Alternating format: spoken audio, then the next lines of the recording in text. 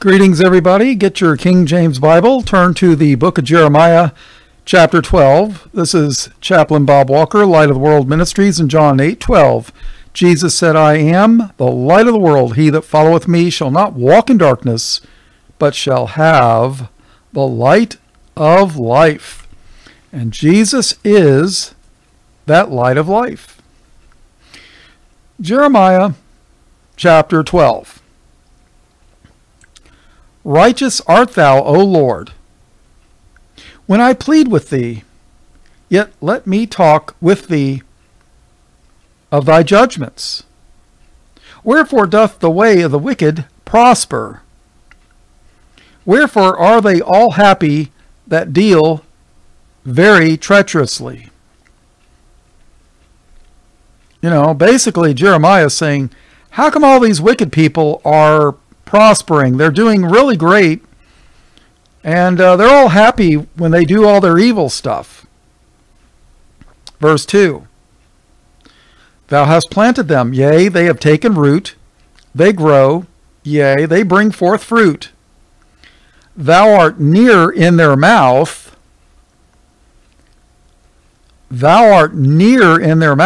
and far from their reins. That reminds me of something Jesus said.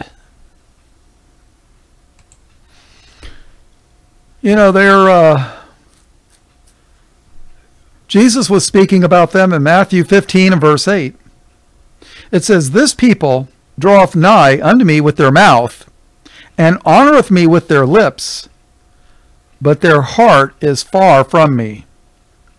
Mark 7 and verse 6. He answered and said unto them, Well hath Esaias prophesied of you hypocrites, as it is written, This people honoreth me with their lips, but their heart is far from me. Jeremiah 12:2. Thou hast planted them, yea, they have taken root, they grow, yea, they bring forth fruit, evil fruit, that is. Thou art near in their mouth, and far from their reins.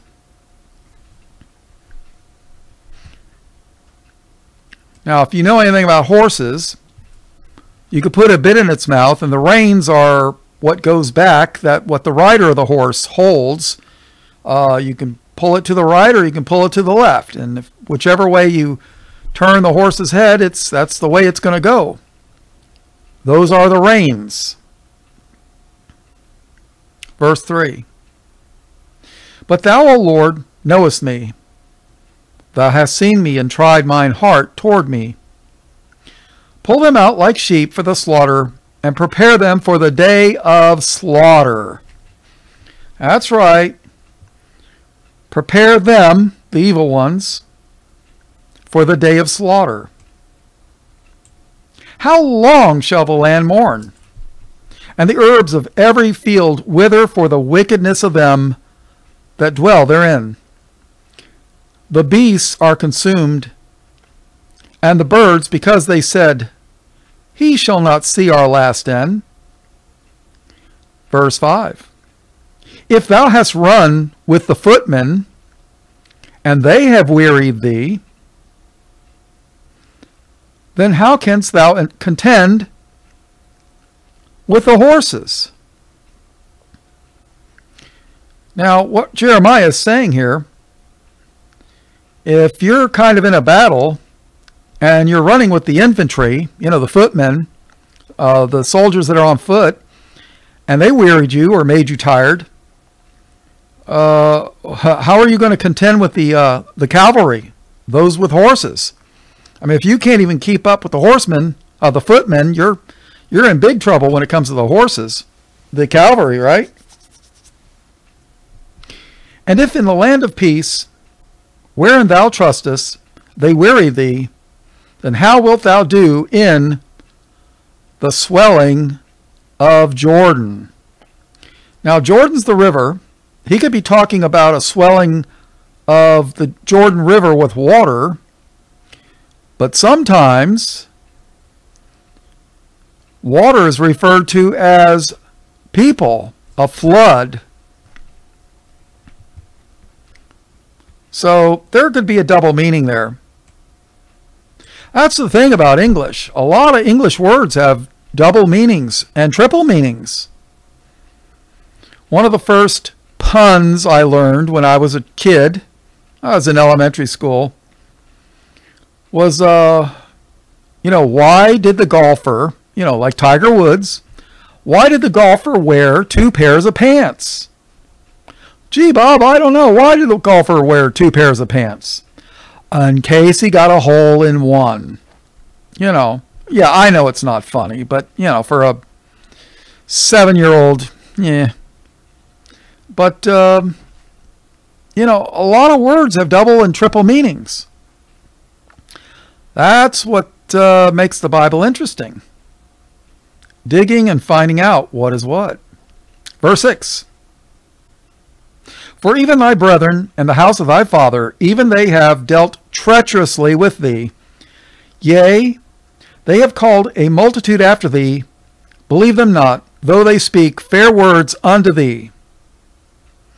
Oh yeah, they're going to talk nice to you, but don't believe them, because they're treacherous. They're going to betray you.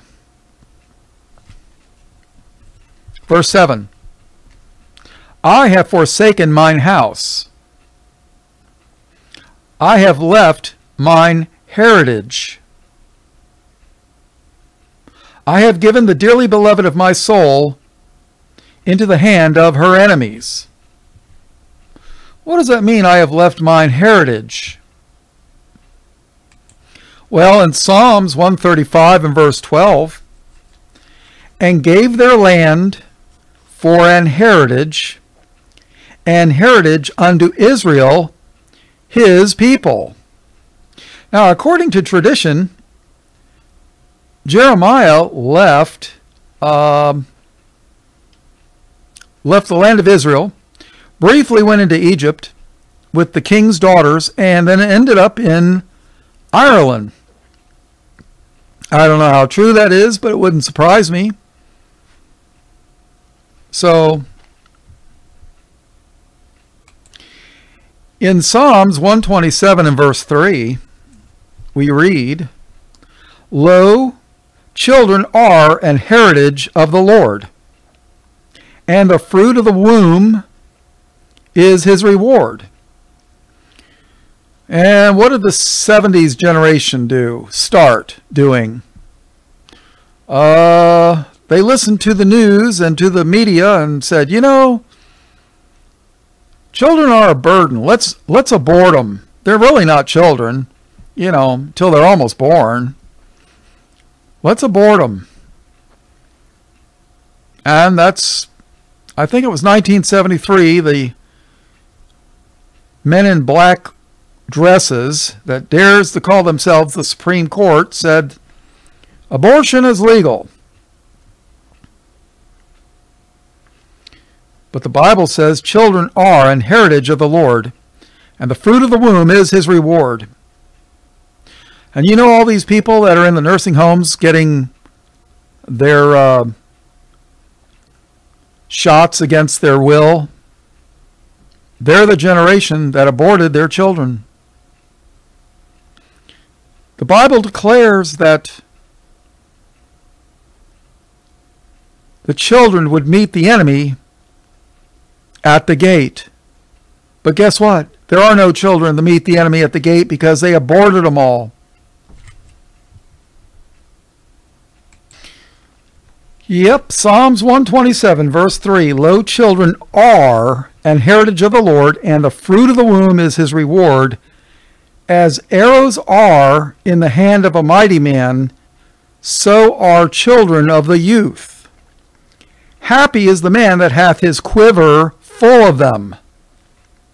The Bible says, have children, be fruitful and multiply. Satan says, having abortions, get rid of them all. They're a burden. Happy is the man that hath his quiver full of them. They shall not be ashamed, but they, the children, but they shall speak with the enemies in the gate. Yeah. The children will meet the enemies in the gate. Well, there are no children to meet the enemies in the gate because they were all aborted. Sad. I estimate that there was there was between 2 and 3 million children aborted every year in the United States from, let's say 1974 on. Do the math. Do the math. It's got to be probably about 85 million. All right, let's go back to Jeremiah.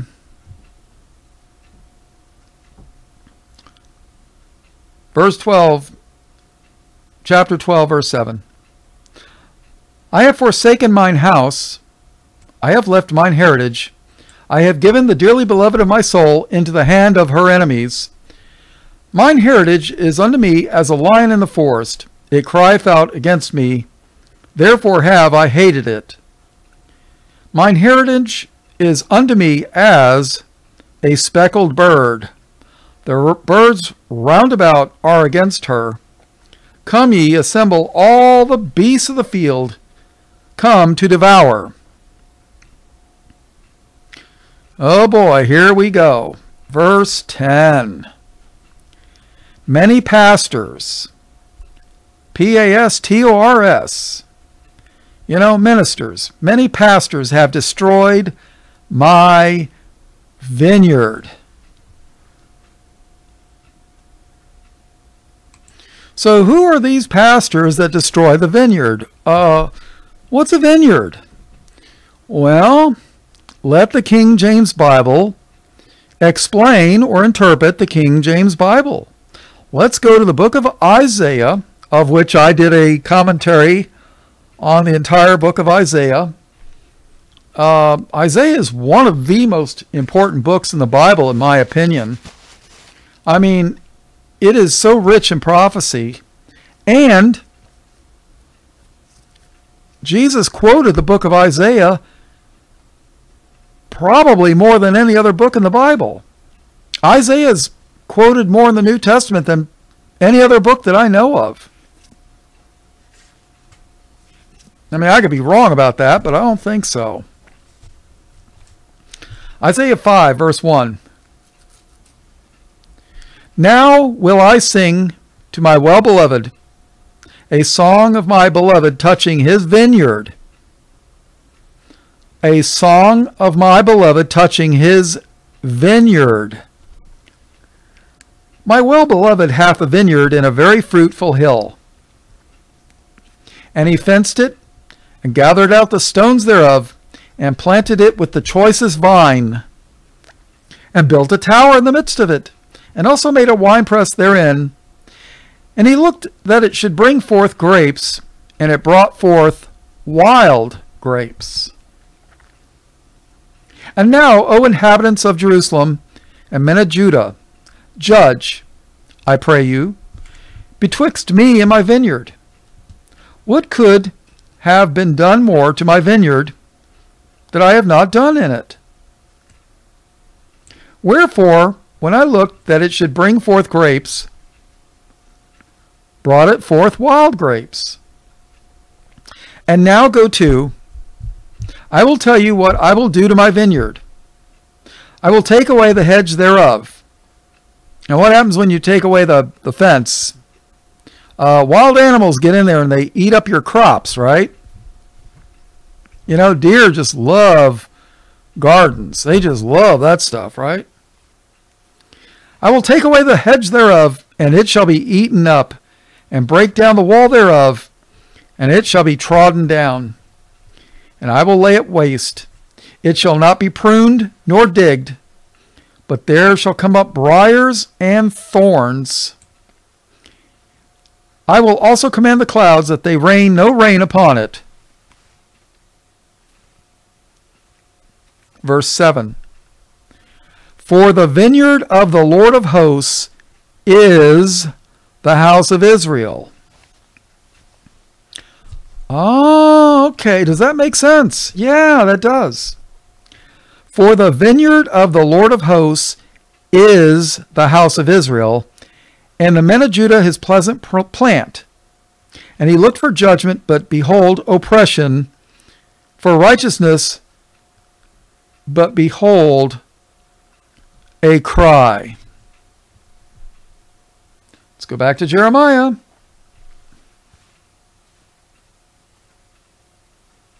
Chapter 12, verse 10.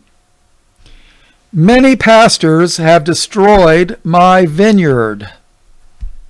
Oh, yeah. Turn on TBN.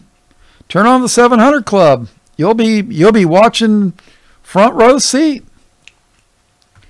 Many pastors have destroyed my vineyard. They have trodden my portion underfoot. They have made my pleasant portion a desolate wilderness. They have made it desolate, and being desolate, it mourneth unto me. The whole land is made desolate, because no man layeth it to heart. The spoilers are come upon all high places through the wilderness. For the sword of the Lord shall devour from the one end of the land even to the other end of the land. No flesh shall have peace. They have sown wheat, but they shall reap thorns. Wheat. What's this thing about wheat? Didn't Jesus say he was the bread of life? What do you make bread out of? Well, you can make bread out of barley. You can make bread out of corn. You can make bread out of rye. But most Americans eat wheat bread.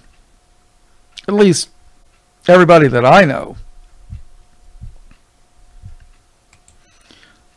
And what about the wheat, the parable of the wheat and the tares? Does that, fit in here somewhere? Probably. They have sown wheat, but they shall reap thorns. They have put themselves to pain, but shall not profit, and they shall be ashamed of your revenues because of the fierce anger of the Lord. Thus saith the Lord against all mine evil neighbors that touch the inheritance which I caused my people Israel to inherit. Behold, I will pluck them out of their land, and pluck out the house of Judah from among them. And it shall come to pass, after that I have plucked them out, I will return and have compassion on them, and bring them again, every man to his heritage, and every man to his land. Now, remember something. When Nebuchadnezzar and the Babylonians came, they took Israel to Babylon into captivity for 70 years. And then along came the Persians, who conquered the Babylonians, Cyrus and Darius, and they allowed Israel to return. Just like Jeremiah said. I think it was Jeremiah. Pretty sure. 70 years. So verse 15 here was fulfilled. All right, verse 16. And it shall come to pass, if they will diligently learn the ways of my people, to swear by my name, the Lord liveth, as they taught my people to swear by Baal. Oh, yeah. See, you want to swear by the devil, or do you want to swear by the Lord?